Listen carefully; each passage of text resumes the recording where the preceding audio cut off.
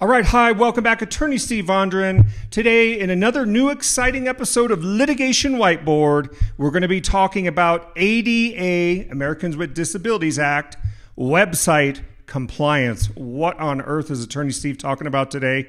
Without further ado, let's go to the Attorney Steve Litigation Whiteboard and find out. Okay, so everybody knows what the ADA is. I think everybody does. American with Disabilities Act, okay?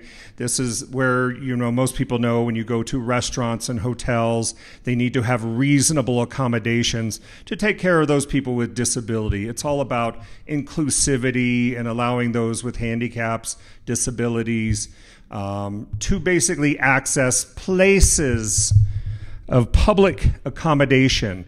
Places of public accommodation. So everybody know that used to be Target. You go to Target, that's a place, hotels, restaurants, all that kind of stuff. The library, places of public accommodation. So now we have websites. Is this a place of public accommodation?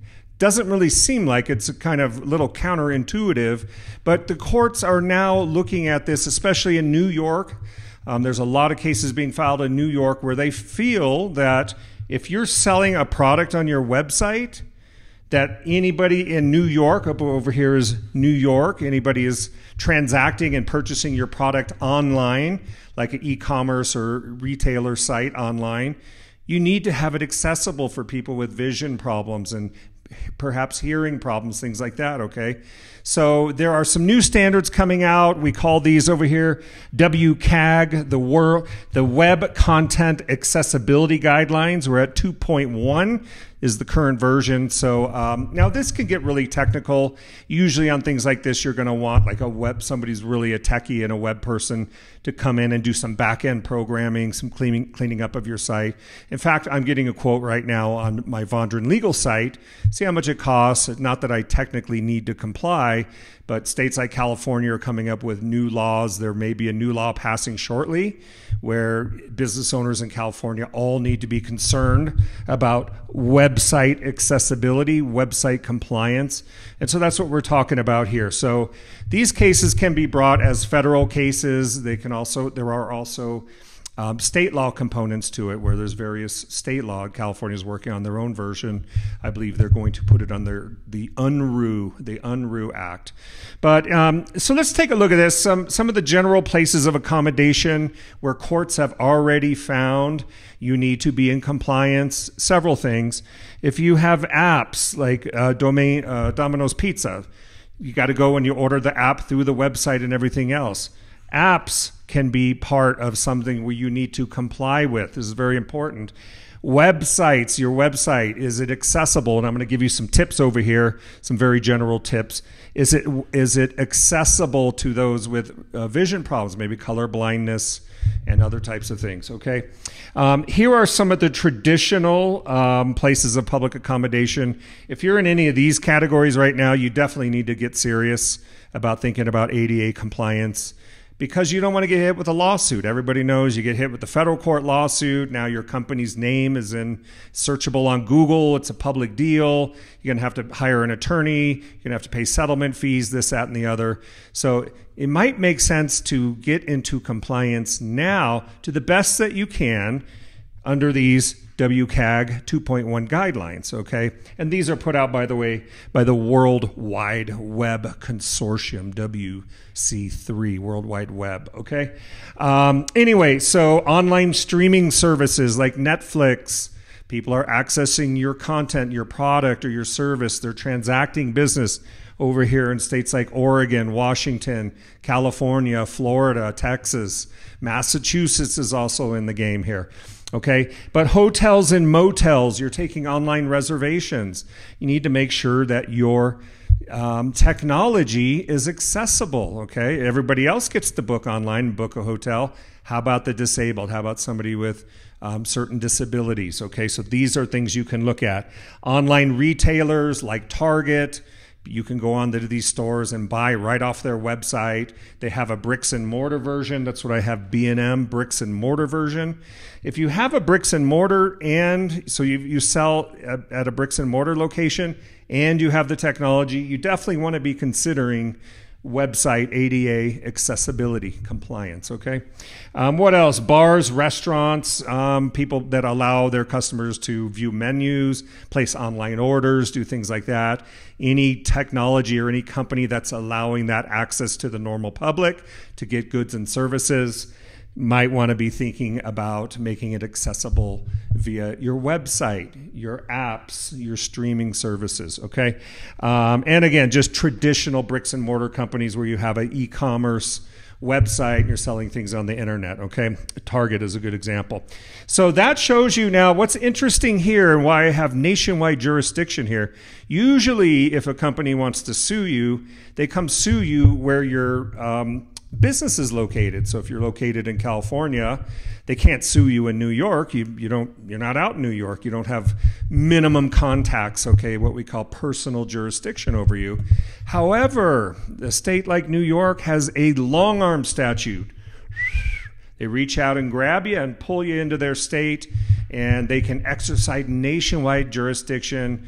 It's a very minimal standard. You can check your case law. But in general, if you're selling products to these other states, think about it, because you may get hauled in to a federal court lawsuit that you got blindsided. You didn't see it coming. Now they want settlement fees. They want you to update your website. So be thinking about that now, actually. And there's a lot of companies out there, service providers, that are providing services in this area. Like I said, I just reached out to one I want to see. And I want to see also what I have down here, SEO. SEO. Google likes things that are more accessible, things that are readable. Are there things that I can do that will not only help bring inclusivity, new clients, maybe that I haven't had, or maybe your business hasn't had, bring them into the family, make them clients and customers. There's nothing wrong with that, right? But does it have a SEO, search engine optimization, benefit to it, okay? Google likes readable content. So this is another area that I'm exploring right now with my own company that I'm looking to engage with.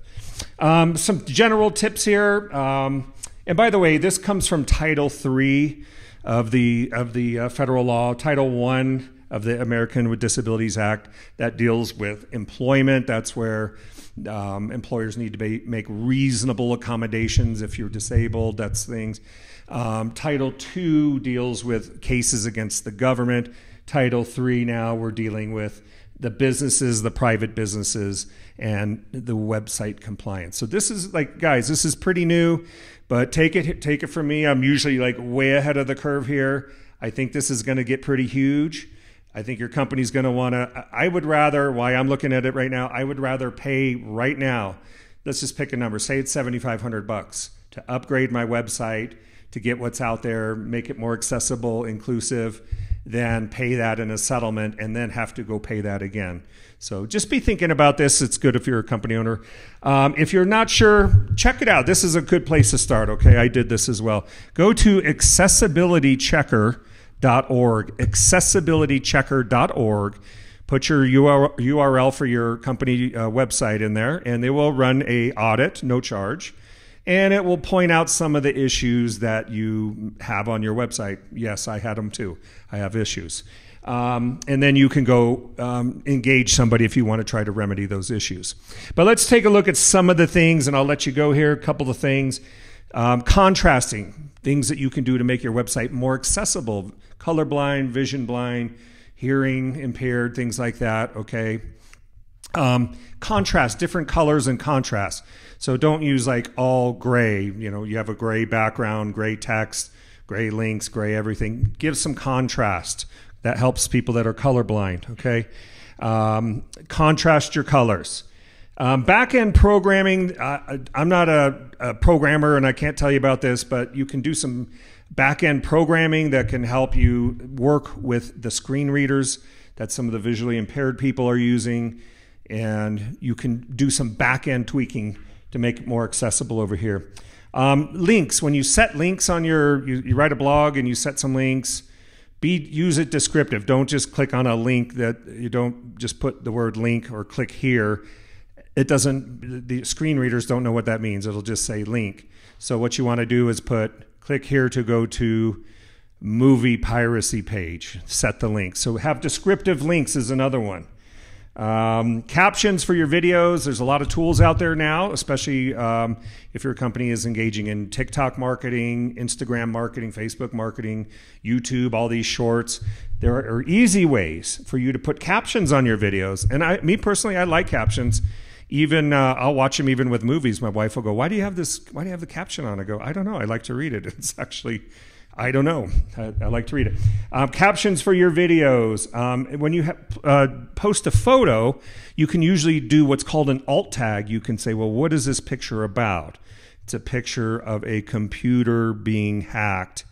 And so use these alt tags, okay? Browser zoom, okay? You want your website to make sure that your website allows for the zoom feature, down, big. Again, for people that can't see, maybe some of the older people are not being able to see your website and what's going on in there. Zoom, integrate your browser with Zoom in conjunction with your website. Companies can help you check out your site navigation. There's different things about site architecture and things like that companies can help you with. And then other things like your PDFs, say you post PDFs or PowerPoints. There are ways to use tags and descriptive words and things like that to help make it more readable, okay? So these are just some general tips. Trust me, if you go to WCAG 2.1 standards, you'll find all kinds of tips, probably things that you'll go like, I don't even know what that means, but that's okay. This is the time, in my opinion, to get in and start looking at these issues. If you get a letter and you say, Attorney Steve, I got a demand letter, I can't believe this, we can help defend you. We can get you out of trouble. We can help you figure it out. Okay, yes, there'll probably be a penalty. Yes, you'll probably have to fix your website, but we can cross that bridge when we get there. So if you need help with website accessibility under the ADA, the American with Disabilities Act, you know where to find us on the web at attorneysteve.com. So there you go. You know more about website accessibility. You probably never even knew this was an issue. Feel free to share this video with your friends on your social media sites. You might just help another person or another company out. Have a great day. I got to run. General legal information only, not legal advice. Bye now.